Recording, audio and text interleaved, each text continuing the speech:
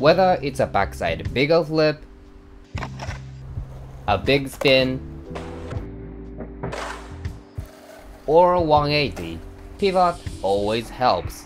You could either force your board to turn by sending your back foot forward, or let the physics do the job. Today we'll discuss the science behind backside pivots, and you're watching Why the Trick. You must have heard someone say you should do tricks while moving. It's not just because tricks look better that way, there's a scientific reason behind this, especially in backside 180s. This is due to the law of inertia. When you are approaching, your body has the energy to move forward, and that energy remains throughout the trick, while the front wheels slow down by landing on the ground at an angle.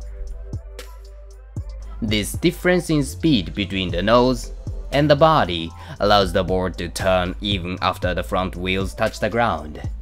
Let's analyze how to best use this principle according to the timeline. Starting from the foot placement. You may think you have to get your foot on the nose and swing the tail around like a tic-tac, but a pivot works differently. In this case, for example, you can see my front foot is barely on the nose. Instead, the majority of it is on the front truck. So your foot and weight must be directly above the front truck, which becomes a fulcrum when you land. As evidence, if you place your foot on the truck and rotate your upper body, the board should also rotate around the fulcrum. You don't necessarily need to put your weight on the nose and try to get the tail in the air. So how do you get your weight on the front truck? Just commit? No. The key to this is in weight distribution. You can see the front wheels move to the toe side by the time they reach the ground compared to when the board was going straight.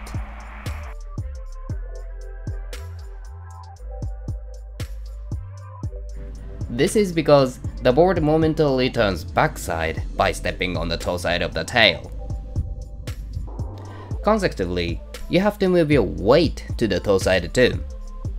To do so, as I said in the previous video, have your front arm at around 10 o'clock when winding up.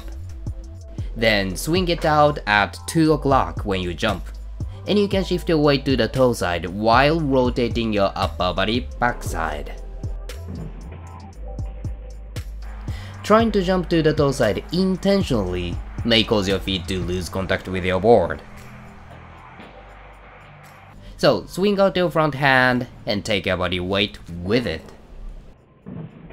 And now it's time to pop. When you do, the nose lifts and pushes your front foot up.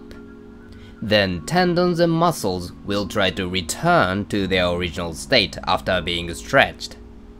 Use this force to push the nose down, so you don't have to push your front foot forward intentionally. If you don't believe me, try this experiment. Hold your toe with your hand, turn it inward around your knee, and release it. Then it should return to its original position. As the tendon absorbs the force the nose lifting, and the spring of the tendon pushes the nose back, it will naturally push the nose down to the ground.